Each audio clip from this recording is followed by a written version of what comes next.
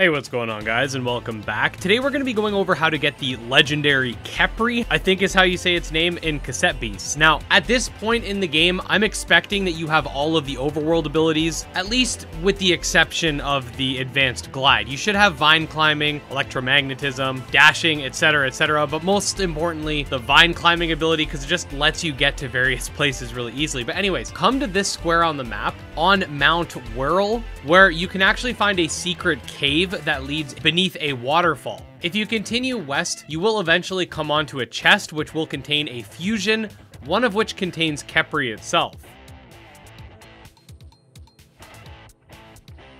Simply defeat the fusion by splitting it into two, then record the Khepri, and just like that, you'll have one. This is a fire type with some pretty impressive stats, so make sure you pick it up. But yeah, really quick location guide. Hope you guys enjoyed. Subscribe for more, and I'll see you next time. Peace.